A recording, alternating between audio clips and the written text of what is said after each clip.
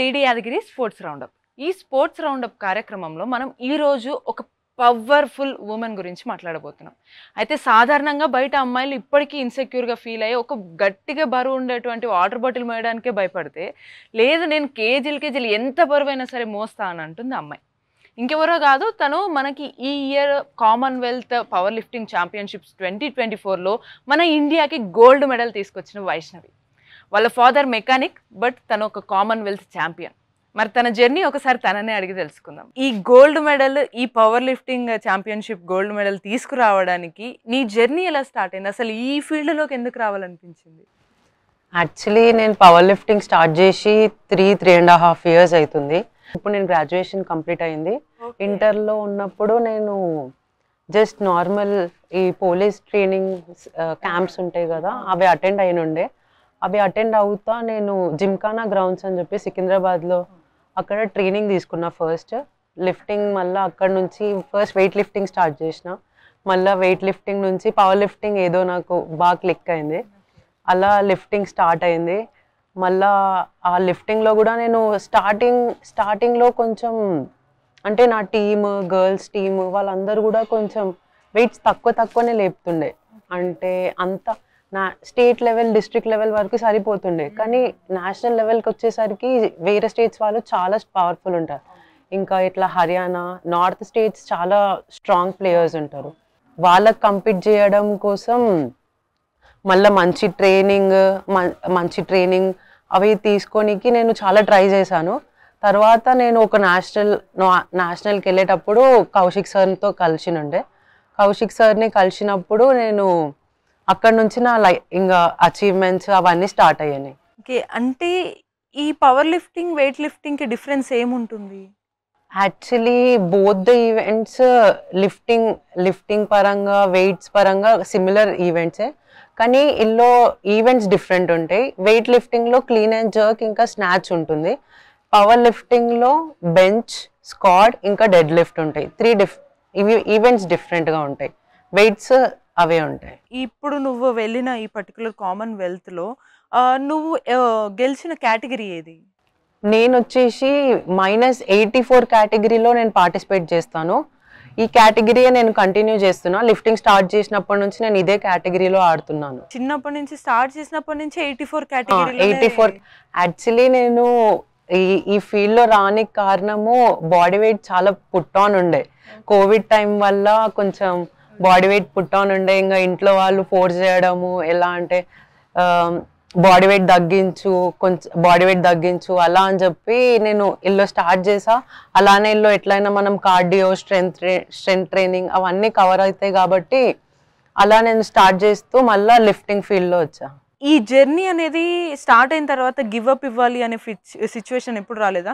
ఎందుకంటే మైండ్లో ఒక పర్టికులర్ లిమిట్ వరకు వెయిట్ మోయగలము, ఎక్సెస్ అవుతున్నప్పుడు ఇది రాంగ్ ఏమో అనే ఫీలింగ్ ఎప్పుడైనా వచ్చిందా? ఇది మా గేమ్ వచ్చేసి చాలా కాస్ట్లీ గేమ్. దీంట్లో కాస్ట్యూమ్స్ ఇంకా వేరే ఎక్విప్మెంట్స్ కూడా చాలా కాస్ట్లీగా వస్తాయి.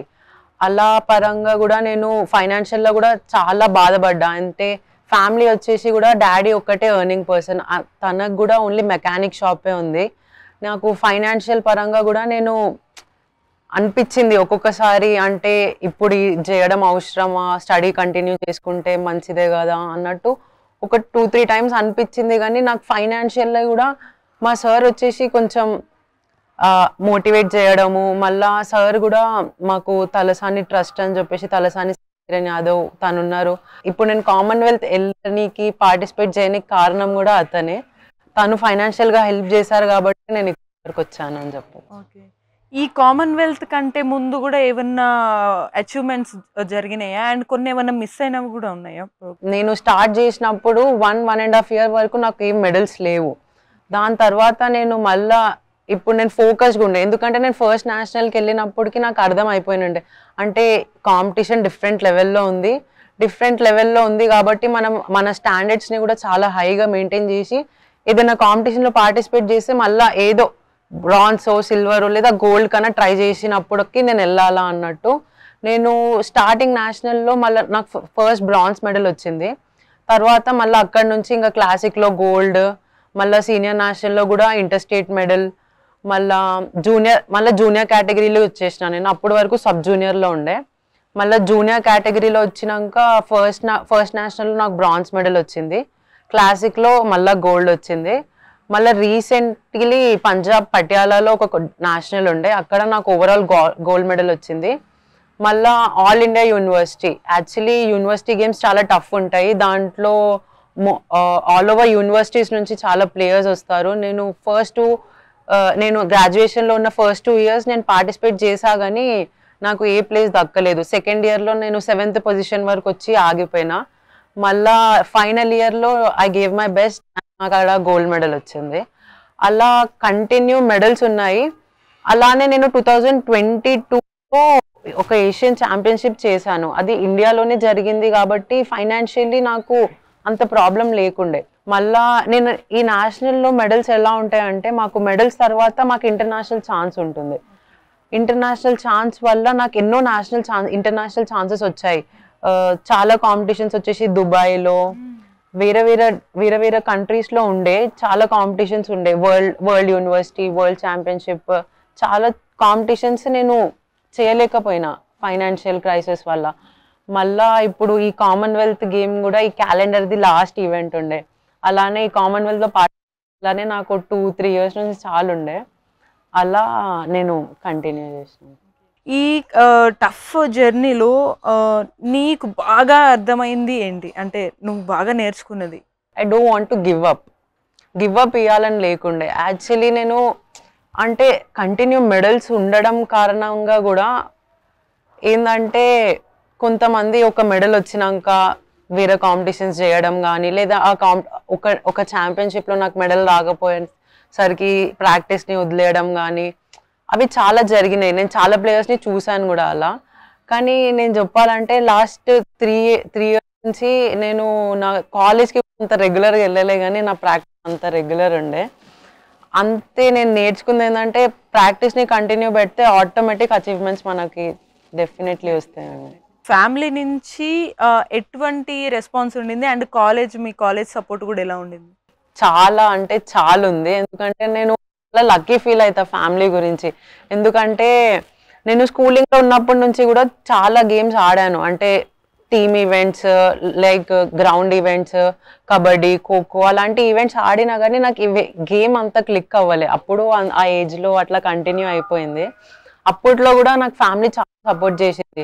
ఇంకా ఈవెంట్లో వచ్చినాక మా గేమ్లో ఎలా ఉంటుందంటే, నాట్ ఓన్లీ ప్రాక్టీస్, డైట్ కూడా చాలా స్ట్రిక్ట్గా మెయింటైన్ చేయాలి. డైట్, మళ్ళా డే మొత్తంలో చీట్ మీల్స్ ఉండొద్దు, బయట ఫుడ్ తినొద్దు, చాలా స్ట్రిక్ట్గా ఉంటుంది డైట్. అలా కూడా ఫ్యామిలీ చాలా సపోర్ట్ చేసి ఏది కావాలన్నా కూడా లేదు అన్నట్టు, ఫైనాన్షియల్లీ కూడా వాళ్ళు సఫర్ అవునా కూడా ఓకే చేద్దాము, తనకి ఇంట్రెస్ట్ ఉంది కదా చేద్దాము. ఫ్యామిలీలో అంటే మమ్మీ డాడీ కన్నా అన్న సపోర్ట్ చాలా ఎక్కువ ఉంది. ఫైనాన్షియల్ లో కూడా దేంట్లో ఆయన చాలా సపోర్ట్ చేస్తాడు. మరి కాలేజ్ నుంచి సపోర్ట్ ఎలా ఉంటుంది? నేను ప్రాక్టీస్ ద్వారంగా, లేదా నాకు నార్మల్ గా నేషనల్స్ వేరే స్టేట్స్ కి వెళ్ళడం ఉంటుంది. ఒక 1 week 10 days వరకు నేను స్టేట్ లోనే ఉండను. అలా నేను ఎగ్జామ్స్ అప్పుడు అలా కాలేజ్ కూడా చాలా సపోర్ట్ చేసింది. అటెండెన్స్ లో కూడా లేదు, నీకు ఛాంపియన్షిప్ ఇంపార్టెంట్ కాబట్టి నువ్వు కంటిన్యూగా ఆడు, నీ ప్రాక్టీస్ ఏందో నువ్వు అది చూసుకో. మళ్ళీ ఎగ్జామ్స్ అప్పుడు కూడా ప్రతి దాంట్లో కూడా లెక్చరర్స్ కానివ్వండి, ప్రిన్సిపల్ కానివ్వండి చాలా ఫ్రెండ్లీగా ఉండే, ఇంకా చాలా సపోర్టివ్గా ఉండే. అదర్ అమ్మాయిలకి ఒక ఇన్స్పిరేషన్ లాగా ఇవ్వాలి అని అంటే, వేరే అమ్మాయిలు ఇంకా స్టిల్ 2024 ఈ టెక్నాలజీ వచ్చిన టైంలో కూడా ఇంకా కొన్నిటిని అచీవ్ చేయలేకపోతున్నారు. దానికి రీజన్ ఏమవుతుంది, నువ్వేం చెప్తావు దాని గురించి? నార్మల్గా నా ఫ్రెండ్ సర్కిల్ కూడా స్పోర్ట్స్లో ఎవరైతే స్పోర్ట్స్ ఫీల్డ్లో ఉన్నారో వాళ్ళు ఉన్నారు. అలా నేను వాళ్ళని చూసి కూడా చాలా ఇన్స్పైర్ అవుతా. ఎందుకంటే కొంతమంది ఉన్నారు స్కూలింగ్లో స్పోర్ట్స్ కంటిన్యూ చేశారు, కానీ ఇప్పుడు గ్రాడ్యుయేషన్, ఇంటర్లో అలా ఇట్లా వచ్చినాక వాళ్ళు స్టడీస్కి ప్రిఫరెన్స్ ఇచ్చేసి స్పోర్ట్స్ని నెగ్లెక్ట్ చేశారు. నాకు వాళ్ళు చూసే ఒకసారికి అనిపిస్తుంది, అంటే వాళ్ళు కూడా కంటిన్యూ చేస్తే ఇప్పటికి వాళ్ళు కూడా ఏదో పొజిషన్లో ఉంటుండే. చాలా మంది చూశాను. ఇంకా నేను ఒకళ్ళకి మెసేజ్ చేయడం అంటే ఏంటంటే, నార్మల్గా స్కూలింగ్ అప్పటి నుంచే మనం చిల్డ్రన్స్ని ఎంకరేజ్ చేస్తే వాళ్ళు ఏదో ఒక గేమ్లో వాళ్ళు కంటిన్యూ అవుతారు. ఏదో జస్ట్ నార్మల్గా ఆడతారేమో కానీ ఒక ఇంటర్ గ్రాడ్యుయేషన్కి వచ్చేసరికి వాళ్ళకు కూడా ఒక ఐడియాలజీ వచ్చేస్తుంది. అంటే ఈ ఈవెంట్లో ఇలా ఉంటుంది, నేను కంటిన్యూ అయితే నాకు ఫ్యూచర్ ఉంది. నార్మల్గా గేమ్స్ అనుకుంటే వాళ్ళు ఏమంటారంటే జస్ట్ ఆడుకున్నారు సరదాగా, ఏదో కాంపిటీషన్కి వెళ్ళారు, ఫన్ చేశారు వచ్చేసారు అనిపిస్తుంది. కానీ మనం వెళ్తే ఎంతో మందిని కలుస్తాము, అక్కడ ఎలా ఉన్నది, వాళ్ళ ట్రైనింగ్ ఎలా చేస్తున్నారు అది తెలుస్తుంది. ఇంకా కాంపిటీషన్ లెవెల్ ఏముందో అది తెలుస్తుంది. మళ్ళీ కాంపిటీషన్లో ఇప్పుడు దీంట్లో కూడా ఇప్పుడు మనం ఇంటర్నేషనల్ ఈవెంట్ వరకు వెళ్ళామంటే మనకు ఫ్యూచర్లో కూడా చాలా హెల్ప్ఫుల్ ఉంటుంది. అయితే నేను వాళ్ళని ఎంకరేజ్ చేయండి, ఫ్యూచర్ కూడా బాగానే ఉంది అని చెప్పి. ఇప్పుడు ఒకసారి మళ్ళీ మనం గేమ్లోకి వస్తే ఈ పవర్ లిఫ్టింగ్ అనేది ఎలా ఉంటుంది, అది ప్రాసెస్ కానీ ఈ కేటగిరీస్ కానీ, లేకపోతే మనం ముందే చూస్ చేసుకోవాలా, లేకపోతే వాళ్ళు చూస్ చేసింది మనము దాని ప్రకారం ట్రైన్ అవ్వాలా? యాక్చువల్లీ ఇది వచ్చేసి కంప్లీట్లీ వెయిట్, మన బాడీ వెయిట్ మీద జరిగే గేమ్ కాబట్టి మనం ఎలాంటి అంటే నార్మల్గా మనం గేమ్ స్టార్ట్ చేసేటప్పుడు మన బాడీ వెయిట్ ఎంత ఉందో ఆ అకార్డింగ్, ఇప్పుడు మన బాడీ వెయిట్ వచ్చేసి 80 లేదా 78, 76 అలా ఉందంటే మనం వచ్చేసి 84 కేటగిరీలో వస్తాం. అదే 76, 73 అలా ఉందంటే 76 కేటగిరీలో వస్తాము. అలా కేటగిరీస్ డిఫైన్ అయి ఉన్నాయి. 8 కేటగిరీస్ ఉంటాయి గేమ్లో. నా బాడీ వెయిట్ అప్పటికి కొంచెం ఎక్కువనే ఉండే, అలా 84 లోపట్లోనే ఉండే కాబట్టి నేను 84 కేటగిరీనే కంటిన్యూ చేశాను. అలానే ఇప్పుడు దీంట్లో వెయిట్స్ వచ్చేసి కూడా కేటగిరీస్ ఎలా ఇంక్రీజ్ అవుతూ ఉంటాయో వెయిట్స్ కూడా చాలా ఇంక్రీజ్ అవుతూ ఉంటాయి. ముందు ఈ గేమ్లో కూడా కాంపిటీషన్ అంత ఎక్కువగా లేకుండే, అంటే బాయ్స్ గేమ్ కొంచెం ఉండే, బాయ్స్ చేస్తారు వాళ్ళు ఎక్కువ వెయిట్ చేస్తారు అని చెప్పేసి. కానీ ఇప్పుడు నేను ఎన్నైతే ఒక 2.5 years నుంచి ఏదైతే చూస్తున్నానో చిన్న బాడీ వెయిట్ కేటగిరీస్లో కూడా 180, 190 స్క్వాడ్ అలా ఎక్కువ వెయిట్స్ చేస్తున్నారు. అలా అంటే వాళ్ళని చూసి ఇన్స్పిరేషనే తీసుకోవాలా. ఒక పాజిటివిటీ ఏంటంటే అంత చిన్న బాడీ వెయిట్లో కూడా వాళ్ళు అంత చేస్తున్నారు కాబట్టి నాది ఇంత హ్యూజ్ బాడీ వెయిట్, నేను ఇంకెంత చేయాలా అని చెప్పేసి అదొక పాజిటివిటీతో లోడ్స్ అలానే ఇంక్రీజ్ చేస్తూ ఉంటాము. అలా అనేసి మనము లోడ్ ఎంత పెంచుకుంటా వెళ్తే, ఇప్పుడు మనం ఒక కాంపిటీషన్ చేసాము, ఆ కాంపిటీషన్లో మనం ఇంత చేసాం కాబట్టి వేరే మన పార్టిసిపెంట్స్ వాళ్ళు కూడా ఒక సర్టన్ టార్గెట్ అంటూ పెట్టుకుంటారు. అలా ప్రతి ఇయర్ కాంపిటీషన్ ఇంక్రీజ్ అవుతూ ఉంటుంది కానీ డిక్రీజ్ ఎప్పుడు అవ్వలేదు. ఓకే, ఇప్పుడు ఈ గోల్డ్ మెడల్ సాధించిన ఈ కాంపిటీషన్లో 84 కేటగిరీలోనే వెళ్ళారు. ఎంత వెయిట్ ఉంటుంది మ్యాక్సిమం? నా బెస్ట్ టోటల్ వచ్చేసి ఎక్కువ ఉండే, కానీ నేను ఈ కాంపిటీషన్లో జస్ట్ 210 స్క్వాడ్, ఇంకా 100 బెంచ్, ఇంకా 170 డెడ్ లిఫ్టే చేశాను. ఎందుకంటే జస్ట్ ఇంకా నేను ఒక 10-15 డేస్లో ఫ్లైట్ ఎక్కబోతున్నా అంటే అప్పుడే నాకు ఒక ఇంజరీ జరిగింది. అయితే ఆ డెడ్ లిఫ్ట్ కొంచెం బాడీ మొత్తం డీహైడ్రేట్ అయిపోయి వాటర్ కంటెంట్ ఎక్కువ లేకుండే బాడీలో. అలా చేయిలో నాకు టెండాన్ స్ట్రెచ్ అయిపోయింది. ఆ టెండాన్ స్ట్రెచ్ వచ్చేసి నాకు 2 weeks వరకు చాలా హారబుల్ పెయిన్ ఉండే. ఫిజియోకి చూపించాను, అంటే చాలా నాకు ఎంత ఉంటే అంత ట్రై చేశాను రికవర్ అవ్వడానికి. కానీ కూడా నేను నా బెస్ట్ టోటల్ ఇవ్వలేకపోయినా. నా బెస్ట్ వచ్చేసి నేను ఒక 220-230 స్క్వాడ్ చేస్తాను, 120, 130 బెంచ్, 210 డెడ్ లిఫ్ట్ వచ్చేసి నా ఫేవరెట్ ఈవెంట్. నేను అది చాలా ఎక్కువ చేస్తాను. ఆ ఇంజరీ కూడా నాకు ఆ ఈవెంట్లోనే జరిగింది.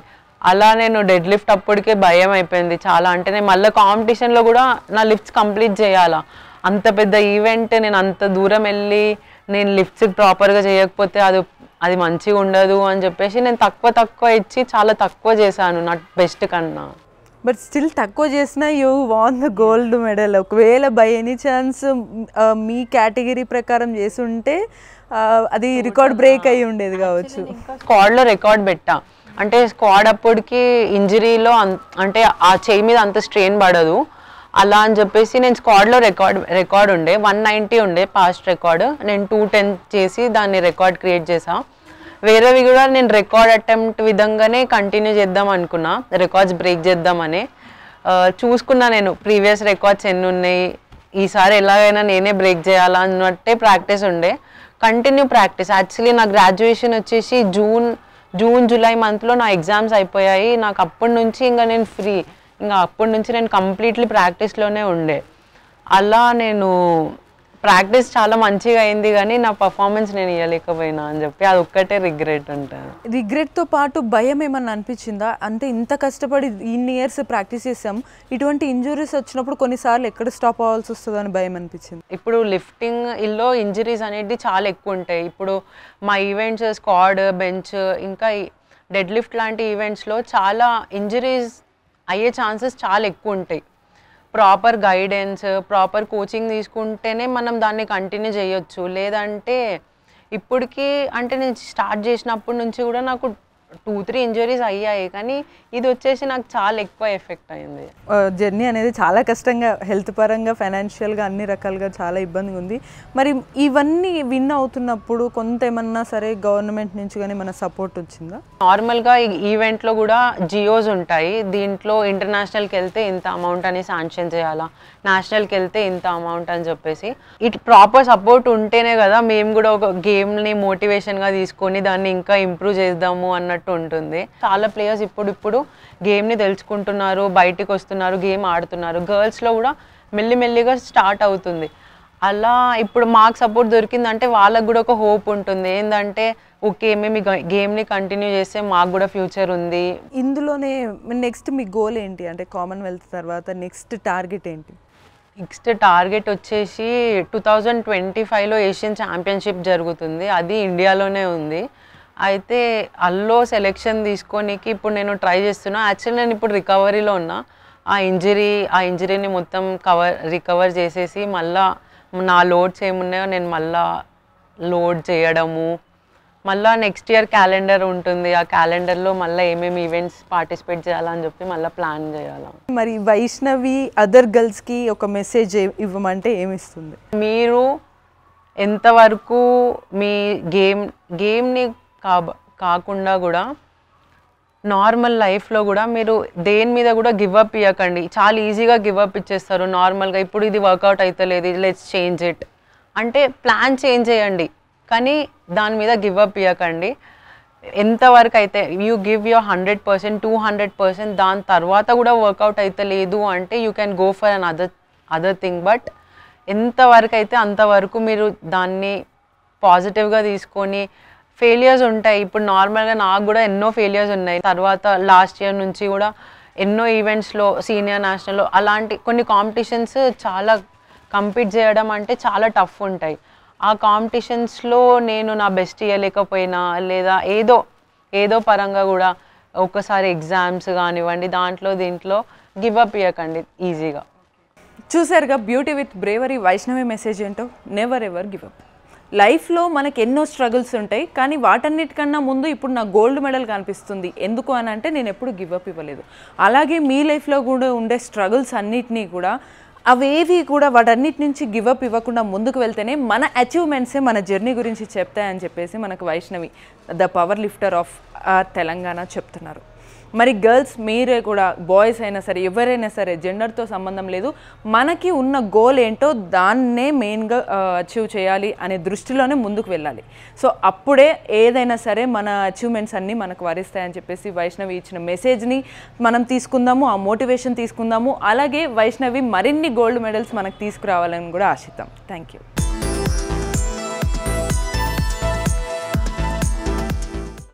కామన్వెల్త్ పవర్ లిఫ్టింగ్ 2024 ఛాంపియన్షిప్లో వైష్ణవి అనే ఒక గోల్డ్ మెడలిస్ట్ని మనకు అందించారు కౌశిక్ కోచ్. ఇప్పుడు ఆయననే మనతో ఉన్నారు. ఆయనను ఒకసారి ఆ జర్నీ ఎలా టఫ్గా నడిచింది, అసలు గోల్డ్ మెడల్ రావడం కోసం వైష్ణవితో ఆయన ఎంత కృషి చేయించారో ఒకసారి అడిగి తెలుసుకుందాం. హలో అండి, ఎలా ఉన్నారు? వైష్ణవికి మీరు ఎప్పటి నుంచి, ఎన్ని ఇయర్స్ నుంచి ట్రైనింగ్ ఇస్తున్నారు? అసలు గోల్డ్ మెడల్ రావడానికి ఎంత కష్టపడ్డారు? వైష్ణవి 2021లో నా దగ్గరకు వచ్చింది మేడం. యాక్చువల్లీ ఆమె ముందు ఇంకో మన జిమ్ఖానాలో ప్రాక్టీస్ చేస్తుండే అనమాట. జిమ్ఖానాలో ప్రాక్టీస్ చేసుకుంటా అక్కడ నుంచి వచ్చింది. అక్కడ నుంచి 2021లో వచ్చిన తర్వాత అక్కడ ఫస్ట్ మనకి ఉదయపూర్లో ఒక నేషనల్ అయింది. ఉదయపూర్లో నేషనల్ అయితే అక్కడ బ్రాంజ్ మెడల్ వచ్చింది. అక్కడ నుంచి ఆమె జర్నీ స్టార్ట్ అయింది నేషనల్ మెడలిస్ట్గా. దాని తర్వాత అదే 22లో అంటే అప్పుడు కంటిన్యూషన్లో ఉన్న 22లో ఆమెకి ఏషియన్ పవర్ లిఫ్టింగ్ ఛాంపియన్షిప్లో సెలెక్షన్ వచ్చింది. అక్కడ మనకు ఆమెకి సిల్వర్ వచ్చింది అనమాట, బ్రాంజ్ మెడల్ వచ్చింది. దాని తర్వాత హైదరాబాదు జూనియర్ నేషనల్లో ఆమె కాంపిటీషన్లో ఎలిమినేట్ అయింది. ఇక అక్కడ ఎలిమినేట్ అయిన తర్వాత 1 ఇయర్ బాగా కష్టపడి సీనియర్ నేషనల్లో ఇంటర్ స్టేట్ మెడల్ తీసుకుంది అనమాట. ఇక 2023లో జూనియర్ నేషనల్ మెడల్ వచ్చింది, సీనియర్ ఇంటర్ స్టేట్ మెడల్ వచ్చింది, మళ్ళీ క్లాసిక్లో గోల్డ్ మెడల్ వచ్చింది. ఈ ఇన్ని మెడల్స్ వచ్చిన తర్వాత ఆమెకు దగ్గర దాదాపుగా 5 to 6 ఇంటర్నేషనల్ సెలెక్షన్స్ వచ్చినాయి అనమాట. వరల్డ్ జూనియరు, ఏషియన్ జూనియరు, మళ్ళీ వరల్డ్ యూనివర్సిటీ, ఏషియన్ యూనివర్సిటీ, మళ్ళీ కామన్వెల్త్ లాస్ట్ ఇయర్ అంటే ఇంతకుముందు 23లో జరిగిన 23-24 ఎండింగ్లో జరిగిన ఒక ఛాంపియన్షిప్ ఉండే కామన్వెల్త్, అక్కడ ఛాన్స్ వచ్చింది కానీ అప్పుడు వెళ్ళలేదు. ఈ మొన్న రీసెంట్గా వెళ్ళాల్సిన ఛాంపియన్షిప్లో ఏంటంటే ఖచ్చితంగా వెళ్ళాలని చెప్పి ఇంకా బాగా స్పాన్సర్స్ అది బాగా ట్రై చేసి ఇంకా వెళ్ళింది. యాక్చువల్లీ ఏంటంటే ఇప్పుడు లాస్ట్ ఒక 20-21 ఇయర్స్ నుంచి మనకి ఉస్మానియా యూనివర్సిటీలో ఎవరు కూడా ఆల్ ఇండియా యూనివర్సిటీలో మెడల్ తీసుకోలే. లాస్ట్ 20-21 ఇయర్స్ తర్వాత ఒక అమ్మాయి, అది హైదరాబాద్ అమ్మాయి, ఉస్మానియా యూనివర్సిటీకి ఫస్ట్ గోల్డ్ మెడలిస్ట్ అనమాట తీసుకొచ్చింది. దాని తర్వాత వరల్డ్ యూనివర్సిటీ ఛాన్స్ ఉండే, వరల్డ్ యూనివర్సిటీ గేమ్స్ మన ఇస్తోనియా టాటోలో ఉండే, అక్కడ ఛాన్స్ ఉన్నా కానీ మన ఏఐయు వాళ్ళు ఛాన్స్ ఇవ్వలేదు. అయినా కానీ ఆ కాంపిటీషన్ అయిపోయిన తర్వాత మళ్ళీ ఇప్పుడు కామన్వెల్త్ సెలెక్షన్ వచ్చింది, కామన్వెల్త్లో గోల్డ్ తీసుకొచ్చి. ఈ కామన్వెల్త్కి మీరంతా ట్రైనింగ్ బాగా గట్టిగా ఇచ్చారు అని అర్థమవుతుంది. ఆ ట్రైనింగ్ ప్రాసెస్ అంతా ఎలా ట్రైన్ చేశారు తనని, అంటే ఎన్ని అవర్స్ అండ్ ఫుడ్ విషయంలో ఇవన్నీ ఎలా కేర్ తీసుకున్నారు? ఫిబ్రవరి మార్చ్లోనే మేము దీనికి ప్రిపరేషన్ స్టార్ట్ చేసినాం అనమాట. రీసెంట్గా జూనియర్ నేషనల్ జూలైలో జరిగింది, అక్కడ గోల్డ్ వచ్చింది వైష్ణవికి. దాని తర్వాత ఆమె సెలెక్షన్ కామన్వెల్త్కి కన్ఫర్మ్ అయిందనమాట, junior Commonwealth power lifting ఛాంపియన్షిప్కి. Morning ఒక 3 hours ఇంటెన్స్ ట్రైనింగ్ ఉంటుంది, హెవీ ట్రైనింగ్ ఉంటుంది అనమాట పవర్ లిఫ్టింగ్. ఈవినింగ్ వచ్చేసి జనరల్ వర్కౌట్, కార్డియో. ఇంకా డైట్ వచ్చేసి బాడీ వెయిట్ని ఎప్పుడు కంట్రోల్లో ఉంచడానికి, బాడీ వెయిట్ ఏంటంటే ఇప్పుడు బాడీ వెయిట్ మెయింటైన్ చేయడానికి క్యాలరీ డెఫిసిట్ డైట్ ఉంటుండే. ఇంకోటి హై ప్రోటీన్ తీసుకోవాలి ఎప్పుడు. ఇంకోటి ఆమె డైట్ ఖర్చు దగ్గర దాదాపుగా 6,000 to 7,000 వస్తుండే ఎవ్రీ మంత్. వాళ్ళు ఫ్యామిలీ వాళ్ళు ఎఫర్ట్ చేయలేకపోయినా కానీ పాపం ఏదో మేనేజ్ చేసిరు, దానికి తగ్గట్టు వాళ్ళు కష్టపడి చేసుకున్నారు మేడం. ఓకే, ఇప్పుడు ఫ్యామిలీ విషయానికి వచ్చారు కాబట్టి వాళ్ళ ఫాదర్ ఒక mechanic and single earning family అనమాట అది. మరి వాళ్ళకి మీ తరపు నుంచి కూడా మీరు ఎంత ఖచ్చితంగా సపోర్ట్ చేయాలి అది ఇది అనే థాట్ మీకు ఎలా వచ్చింది, అండ్ మీరు ఏ రకంగా సపోర్ట్ ఉండేది మీకు? అంటే యాక్చువల్లీ నా దగ్గర ఇప్పటికీ ఒక 6 to 7 members ఇంటర్నేషనల్ ప్లేయర్స్ తయారయ్యారు మేడం. అందులో వైష్ణవి ఒక ఆమె. ఇప్పుడు ఉదయ్ అని చెప్పి ఒక ప్లేయర్ ఉన్నాడు, లాస్ట్ ఇయర్ జూనియర్ ఏషియన్లో ఆయనకి సిల్వర్ మెడల్ వచ్చింది. అంతకుముందు సాగర్ అని చెప్పి ఉన్నాడు, ఆయనకి కామన్వెల్త్లో గోల్డ్ వచ్చింది. మళ్ళీ సుమేరియా అని చెప్పి మలక్పేటలో ఉంటుంది అనమాట. అమ్మాయి ఏషియన్ యూనివర్సిటీ 2 times పార్టిసిపేట్ చేసింది, ఒకసారి సిల్వర్ వచ్చింది, ఇంకోసారి బ్రాంజ్ మెడల్ వచ్చింది. యాక్చువల్లీ 2025లో మనకి జూనియర్ ఏషియా ఉంది మేడం. జూనియర్ ఏషియాలో ఇంతకుముందు ఆమెకి బ్రాంజ్ మెడల్ వచ్చింది, ఈసారి మేము గోల్డ్కి ట్రై చేస్తాము. అది కాకుండా ఇప్పుడు 2025లో ఏదైతే మాకు జూనియర్ వరల్డ్ ఉందో అక్కడ మాకు ఖచ్చితంగా అక్కడ ప్లేస్ రావాలి, ఇండియాకి ప్లేస్ రావాలి. అది కాకుండా ఏంటంటే ఇప్పుడు మేము వరల్డ్ జూనియరు అక్కడ మెడల్ రావాలి, దాంతోపాటు నెక్స్ట్ వచ్చే ఏదైతే వరల్డ్ గేమ్స్ ఉందో వరల్డ్ గేమ్స్ కూడా మేము ఖచ్చితంగా పార్టిసిపేట్ కావాలని చెప్పి ట్రై చేస్తాము. ఇంకోటి దానికి ఏదైతే క్వాలిఫికేషన్ టోటల్ ఉంటుందో ఆ టోటల్ వైపే మేము ప్రాక్టీస్ చేస్తున్నాము. లాస్ట్ 3 years నుంచి అమ్మాయి బాగా ప్రాక్టీస్ చేస్తుంది. ఇంకోటి కామన్వెల్త్ వెళ్ళే ముందు అమ్మాయికి టెండాన్ స్ట్రెచ్ అయింది అనమాట ఎల్బోలో. ఆ స్ట్రెచ్ అవ్వడం వల్ల కొద్దిగా ఆమెకి ఇబ్బంది అయిన తర్వాత నొప్పితోటే కాంపిటీషన్ చేసింది. టోటల్ కొద్దిగా తగ్గింది కానీ ఓవరాల్గా మెడల్ అయితే గోల్డే వచ్చింది. అంటే ఒక కోచ్గా మీకుండే ఇబ్బందులు ఎలా ఉంటాయి, మీ స్ట్రగుల్స్ ఎలా ఉంటాయి, అండ్ ఫైనల్గా మీరు అందరికీ పబ్లిక్కి వీళ్ళందరికీ కూడా మీరు ఇచ్చే మెసేజ్ అండ్ మోటివేషన్ ఏంటి? యాక్చువల్లీ నేను లాస్ట్ 4 years నుంచి ట్రైన్ చేస్తున్నాను మేడం. చాలామంది స్టూడెంట్స్కి నేను ఎవరైతే ఫైనాన్షియల్గా పూర్గా ఉన్నారో వాళ్ళకి ఫీజెస్ లేకుండానే ట్రైనింగ్ ఇచ్చినాను. ఇంకా ఎవరైతే అండర్ ప్రివిలేజెస్ కండిషన్స్ నుంచి వస్తున్నారో వాళ్ళకి కొద్దిగా నేను ఫ్రీగానే ట్రైనింగ్ ఇస్తాను. అది కాకుండా ఇప్పుడు నా ఓన్గా నేను ఓన్ ఎక్స్పెన్సెస్ తోటి చాలామందికి నేను ట్రైన్ చేస్తున్నా. అది కాకుండా నాకున్న సోర్సెస్ తోటి నేను వాళ్ళకి కొద్దిగా స్పాన్సర్షిప్స్ అవి కూడా ఇప్పిస్తున్నా. రైట్, ఒక ఛాంపియన్ మన ముందుకు రావాలంటే దాని వెనుకల ఛాంపియన్ కృషే కాకుండా తనకి ప్రాపర్ గైడెన్స్ ఇచ్చేది ఎవరు అని అంటే వాళ్ళ గురువు, కోచ్. మరి ఆ కోచ్కి కూడా సరైన ఆదరణ కానీ లేకపోతే సరైన ఫెసిలిటీస్ ఉంటే మేము ఇంకా వందల మంది ఛాంపియన్స్ని, గల్లీకి ఒక ఛాంపియన్ని తయారు చేస్తామని చెప్పేసి ఇప్పుడు కౌశిక్ కోచ్ మనతో చెప్తున్నారు. మరి అలాగే వాళ్ళు అనుకున్నవన్నీ కూడా నెరవేరాలని ఆశిస్తూ, అలాగే వాళ్ళకి నెక్స్ట్ వాళ్ళు ఏదైతే గోల్ పెట్టుకున్నారో ఆ గోల్స్ అన్నీ కూడా సక్సెస్ అవ్వాలని చెప్పేసి మనము ఆల్ ద బెస్ట్ చెప్దాం మనందరం కూడా. Okay, all the best Kaushik గారు. మీరు ఫైనల్గా మీరు అనుకున్నట్టుగా ఒక కోచ్గా మీరు అనుకున్నది జరగాలి, ఎట్ ద సేమ్ టైం ఒక మంచి ఛాంపియన్ మన ఇండియా తరపున వైష్ణవి అని అందరికీ కనిపించాలని మనం ఆశిద్దాం.